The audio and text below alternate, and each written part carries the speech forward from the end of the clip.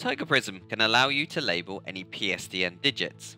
For example, here in this report, it has a label of Tiger-Stevepool-Sales. To do this, you simply need to go to the Call Tariffs tile, to Destination Sets, and click on the Search button. In here, you'll have a list of destination sets if you've already created them.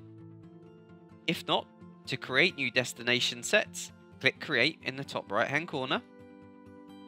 Give the destination set a name and a description. Once you've done this, you will then need to click on the Destinations tab at the top. To add new destinations in this list, simply then click the plus button. Type in the digits you want to match. Please note this is a wildcard match, so if you type in +44142, it will match anything that starts with those digits. Then give it a label.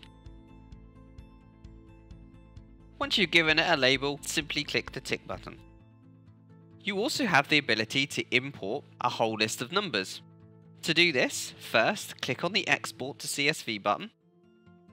Then simply open the CSV file.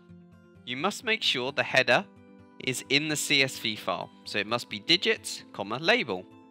Then insert the phone numbers on the first column and the description in the second column. The descriptions can be no longer than 50 characters and should not contain commas.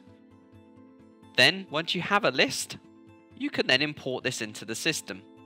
To do this, simply go back to your screen, click on the Import button. You will then get a prompt to say this is going to overwrite all existing destination sets. So, if you're going to merge two together, please make sure that you do merge before you import again.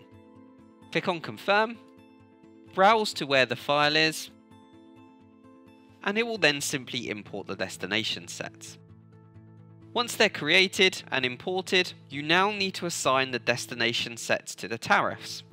To do this, go to the Tariff section under the Call Tariffs and search. Select the tariff you wish to assign the destination set to. Click on the Edit button and choose the destination set from the drop-down list. Once you've done that, click Save. From that moment on, any calls made to those numbers that you've added in will then get a label. For example, in Analytics, when you run a report, it will then label the calls accordingly. These labels will appear in any reports or dashboards or in Analytics. Thank you for watching.